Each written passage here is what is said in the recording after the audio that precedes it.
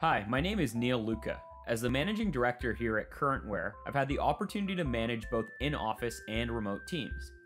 I understand that managing a remote workforce comes with unique challenges.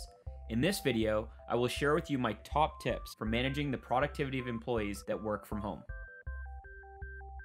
The first tip I have for you is to set clear expectations. When your employees work from home, you will not have the convenience of face-to-face communication. You need to work with your employees to set priorities and expectations ahead of time. How responsive should they be to instant messages and emails? What goals should they accomplish each day? How flexible is their schedule when they work from home? For example, are they expected to work 9 to 5, or can they break up their shifts to better fit their personal priorities? Setting these expectations ahead of time will help keep your employees productive and focused. With all that in mind, let's talk about how to measure employee productivity. If you're new to managing offsite employees, you may worry that they are not going to be as engaged at home as they would be in the office. As a remote manager, it's important that you hold your teams accountable. The first way to tackle this is with remote employee monitoring software. By monitoring the activity levels of your employees, you can better understand how they are spending their time. This lets you celebrate your engaged employees and address anyone that is taking advantage of the remote work situation and trying to misrepresent their efforts.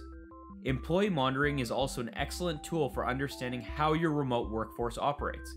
It'll help you answer important questions such as, are our employees more productive working from home or in the office? Are they logging in and out at the same time each day, or are they working flexible shifts? Do we have departments with consistently high utilization rates?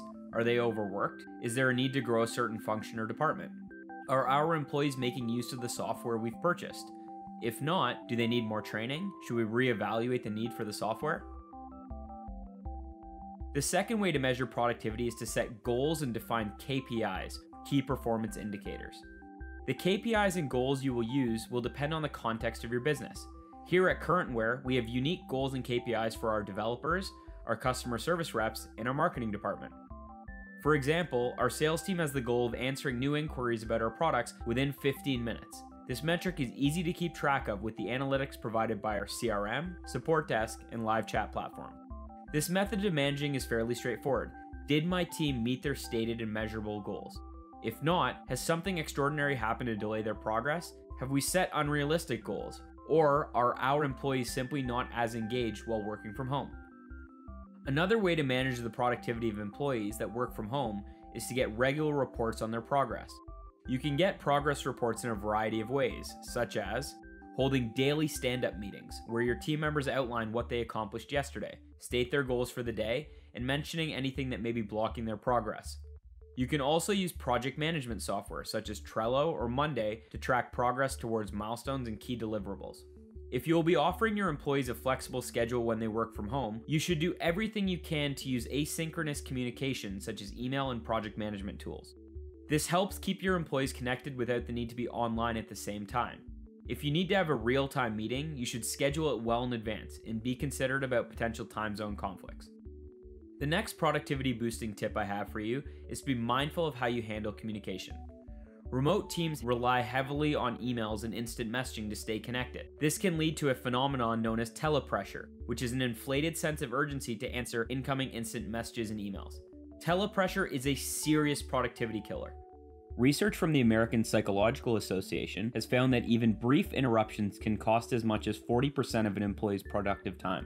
Here's 2 things you can do to tackle this problem.